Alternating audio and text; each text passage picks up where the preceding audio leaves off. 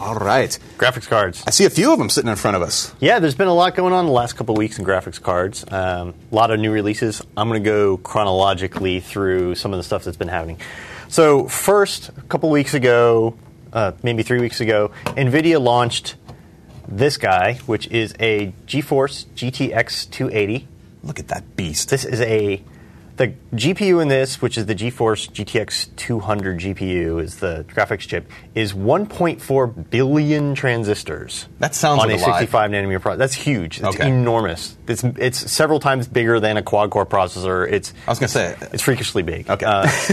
It's like 600 square millimeters. It's nice. a gigantic chip. This card, which is, yes, it's crazy fast, but it's also $650. That's a lot. Which is a lot of money. Is it currently one of the top performing graphics cards available? It's the top performing graphics card that has one graphics chip on it. There are some graphics cards out there with two that sometimes are as fast, and sometimes this one's fast. So if you're looking for the ultimate... This is the ultimate money is no object. You got to have a power supply that has both the 8-pin and the 6-pin PCI connectors. And a lot of power supplies only have the 6-pin PCI Express. Now that's connector, not that same 8-pin connector that I use for plugging directly into the motherboard for power, is it? And you'll probably need that on your motherboard too. I probably So will. yeah, you gotta look for a power supply that'll do that. Right. Now they also on the same day released a version of this called the GeForce GTX 260, which is the same GPU with some features with some of the parts disabled. It's basically the chipset weren't good. They were able to disable a few. Make it it's slower, but it's $400 and only has two 6-pin power plugs, so works with more people's systems. Similar feature set, but slightly less performance. That's exactly big the same. savings. Yeah. Yep. Nice. Exactly. And it's good for $400. It's pretty good. So then, a couple weeks later, ATI released their new 4000 series graphics cards. This is the Radeon HD 4850. Dun, dun, dun, dun. Which is $200. Really? That sounds like a good price. And wicked fast. This thing, the peak flops performance of this is a teraflop, which is actually even more than the big $650 card I just held up. Not everything will, flops is one of those. And it's not a double wide card either. It's not a double wide card. It has one power plug. It's pretty energy efficient, pretty quiet. Wicked great frame rates in games. And especially with anti-aliasing, which was a problem with ATI cards before. It's much, much better at that now.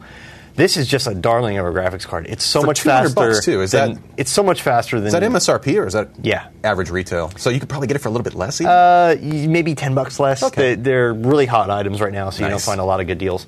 But, for this, it's pretty impressive. It's way faster than a $200 card was. So because this was so awesome, what NVIDIA did is they took this card, which has been on the market. This is the GeForce 9800 GTX. This thing it debuted at $349 or something, but it was basically $300. And then when the 4850 came out, they dropped the price of this to $200 because the 4850 is as fast or faster than this. So they really didn't have a choice in the marketplace. They didn't have a choice. It was killing every $200 card they make by a wide margin. So they said, oh, crap, we have to make our $300 card $200. So you can get one of these for $200 now, which is good. I mean, competition's good.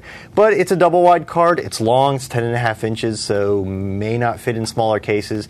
2 power plugs instead of 1. So if you really want the NVIDIA things, the good news is you get a deal now on these. There you go. But I still prefer the single slot. I do too. Better. And this is then the 4850 is a little faster in some stuff. If I'm showing off the case, though, maybe I have a clear door or something, I don't mind the size of the card as long as everything fits right and I'm not dealing with. I like the fact they're putting power plugs on the top too, rather than on the back where it's closer to the hard drive cage. You have to on the long cards, So, and then along with the 4850, ATI also released this, which is the Radeon HD 4870. Which is the same GPU, no other parts disabled on the 4850. This one just runs at a higher clock speed.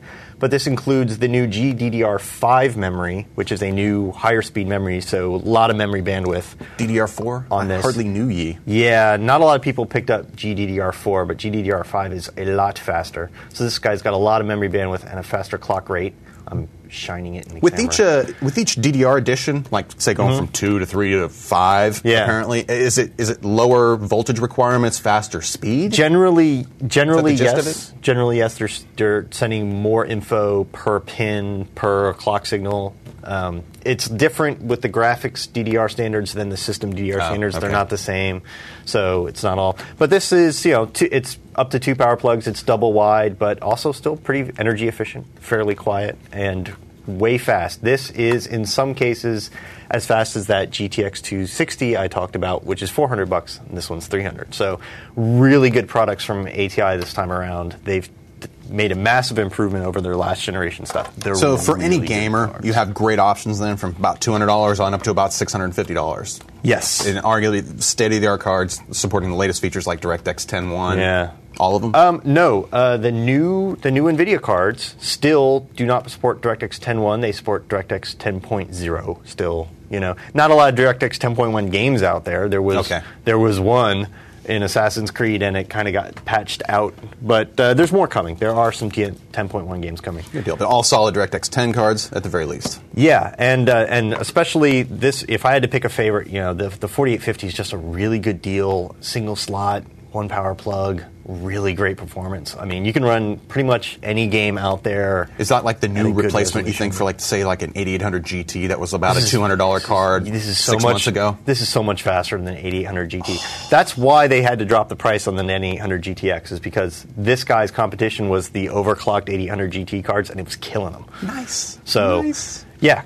Great. It's going on my short great list little product there, which is good because new system building. We're going to be giving them away. That's coming up in a little bit. Yep.